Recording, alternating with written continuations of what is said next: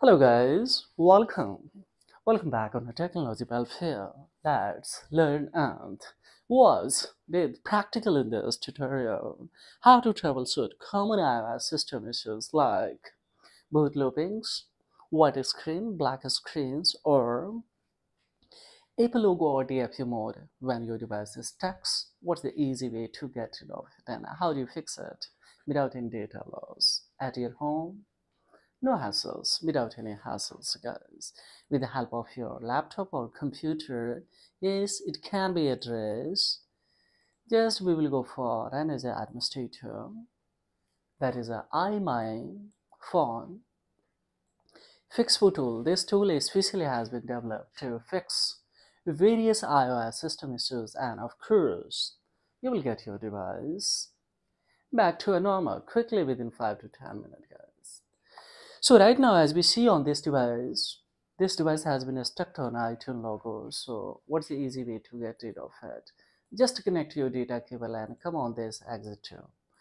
We will hit the button and of course we will try to exit. So as we see, guys, if it is not going to exit, then that condition. Also, we have options to fix it. So how do you fix it?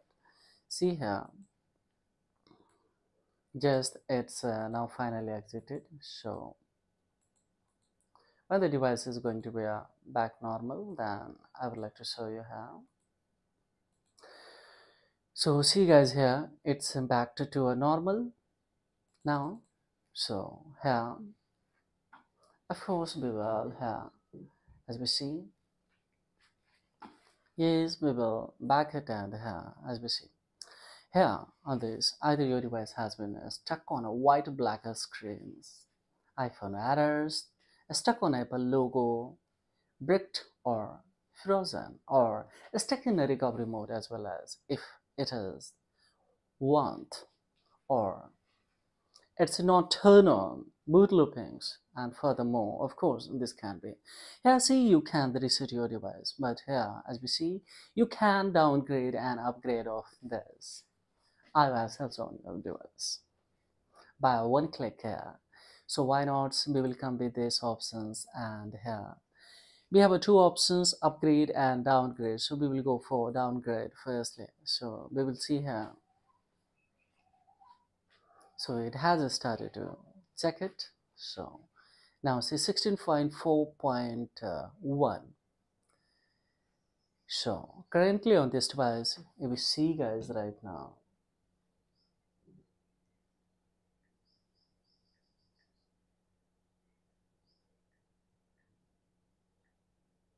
what's iOS is working right now. Yes, we will hit the general and we will go for about software.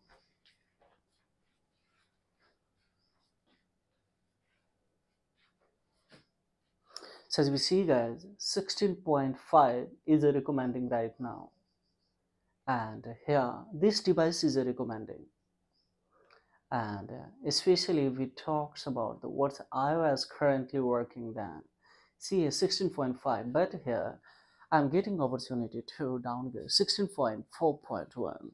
So one option you will have always to downgrade iOS if you are inclined to.